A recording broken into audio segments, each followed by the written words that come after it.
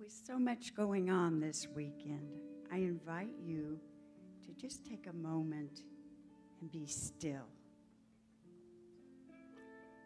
Feel the chair supporting you. Know that there is only one divine essence.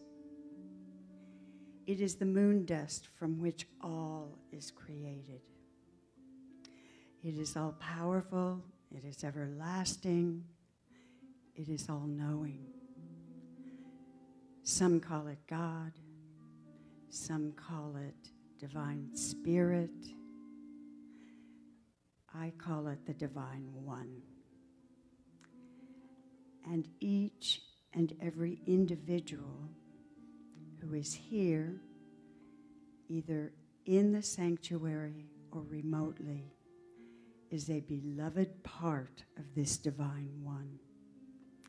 And this divine one is joy, it is beauty, it is harmony, it is wisdom. And as part of this divine one, each beloved is surrounded by this divine one's love, is a manifestation of the joy, the wisdom, the harmony that is spirit.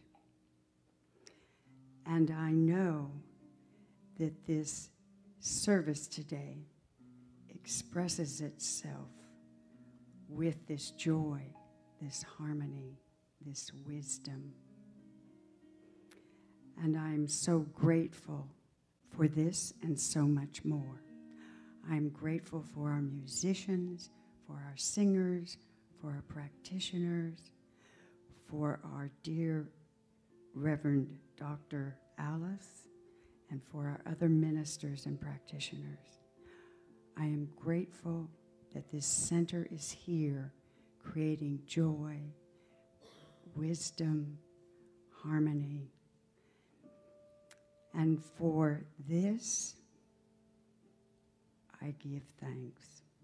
And I release this into the law, knowing this is the truth of who and what we are, each beloved individual.